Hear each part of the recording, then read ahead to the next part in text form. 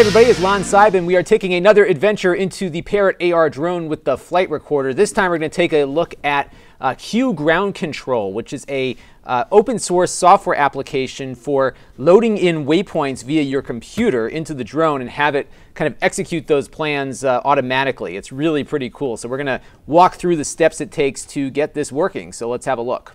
Okay, so we've loaded up QGroundcontrol, and you see right now that everything is blinking, because what I did is I briefly connected to my drone and then disconnected, mainly because I want to keep the map imagery up. You can cache it and download the tiles and have the ability to read those map tiles offline, but I've been having some issues with it during this demo, so in the interest of time, we're just going to have it blink at us a little bit here. So what we're going to do with our drone is basically have it go out to this driveway here and come back. We're going to do a real simple flight. So I'm going to start here. Drop a waypoint in just by double clicking, and you have a couple of options. The first is a waypoint, so it'll fly to that location. You also have the ability to have it take off, and takeoff we're going to do manually, and I'll show you when we get outside how that works.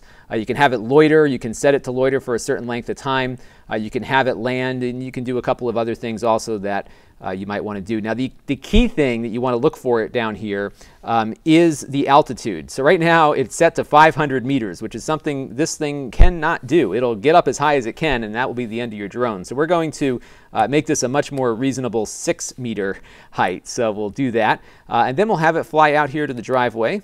And maybe we'll have it go up to, oops, let me scroll down here a little bit. Maybe we'll have it go up to 8 meters on its way over there. So we'll have it go there, have it go down the driveway on a second waypoint. And again, just keep an eye on your altitude. The last thing you want to do is set it at a really high altitude and lose it. And then we'll have it come back here, and then we'll go here. And on that last waypoint, waypoint number 4, we will have it land. So let me scroll down to the last point here. And you can see how easy this is. It's really pretty cool.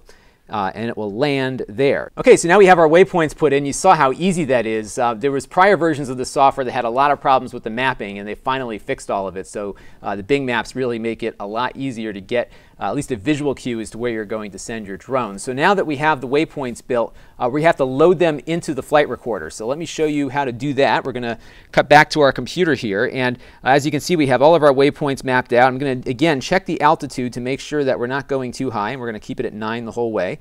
And that is good. So now we are going to go over to set, and what this is going to do is take all 4 of these waypoints and dump them in to the drone. And you can see here it says it's done. We'll go check out our onboard waypoints here and make sure that they're in there. And that's pretty much all you need to do to get it set up. So now what we're going to do is go outside and take this thing for a flight and see what happens. We'll do one flight with the Wi-Fi on, and then I'm going to switch the Wi-Fi off midstream and see if it will continue flying on its own until it lands and finishes its course. So let's have a look. Okay, we are back out here with our drone ready to launch, and our system here appears to be ready to go. So I like to let it sit for a minute or two just so it can get its coordinates, and I think we are pretty much there. So the first thing it's going to do after I take off and start the waypoint action is that it should fly to waypoint 0, which is right over here. So we're going to hit the launch button, and it looks like it's going to happen this time. There it goes. System 2 active. And now it's going to hover there until I send it on its way. So why don't we do that now? Oh, there it goes. It's actually going on its own. Uh-oh. Let's see. And if we look on our map here, Link regained to System 2 after 8 seconds. It looks like it's flying over to where it needs to be. So here it is. It's flying around. Yep, it's going on its course. And it also records while it's going here, so we'll let it do its thing. And as you can see here, MV001 reached waypoint 1. It's reached this first waypoint, which is the driveway over there.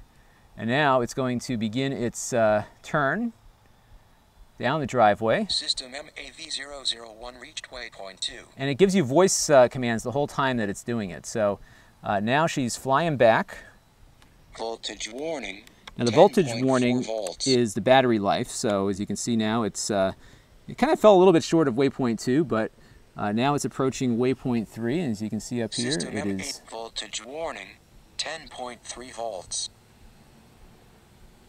And it's going. System M8, System 2 standing by.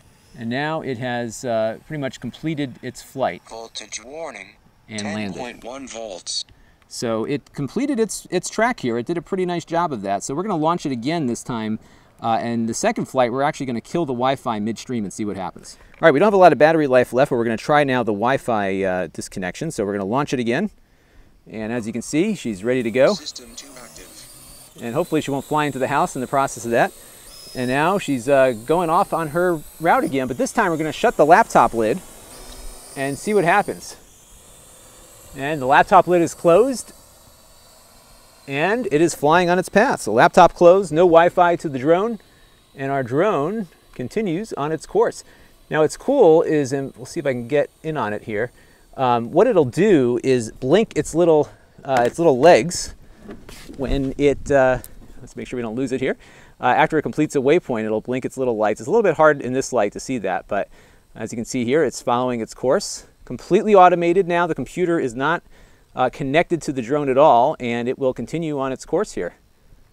So there it goes. It's keeping its course. It just went to waypoint 2. Laptop is still closed. And now we're going to our final waypoint, and it'll land in just a minute.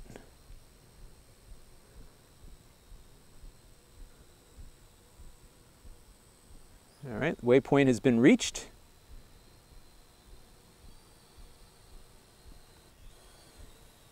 And here it comes down for its landing. So pretty cool. So there you have it, the Parrot AR drone with the flight recorder, completely autonomous flight using QGroundcontrol on your Mac or PC. And it's pretty incredible how well it works, but you want to keep a couple things in mind. Remember, when we shut the laptop lid, this thing kept flying. It didn't care that it no longer had its connection. So you want to make sure that if you are doing this autonomous flight control, that perhaps you load up the Parrot app on your phone also, so that you have a way to regain control of it should your computer run out of range. The other thing is that there's really no safety controls within the software to prevent you from sending your drone off to Europe and have it crash somewhere along the way. So you want to make sure that you really very carefully look at your flight plan, especially that altitude, because remember the default altitude height was 500 meters on the software when we went to program the drone's waypoints initially. So keep an eye on that altitude, and it's a really just a neat way to use this drone in an entirely new way. And like I mentioned also, when you saw in the video, the flight recorder will automatically record the flight onto its internal memory, so you'll be able to pull a record of it off without having to initiate recording first. So QGroundcontrol, free software for the Parrot AR drone and its GPS flight recorder. This is Lon Simon. Thanks for watching.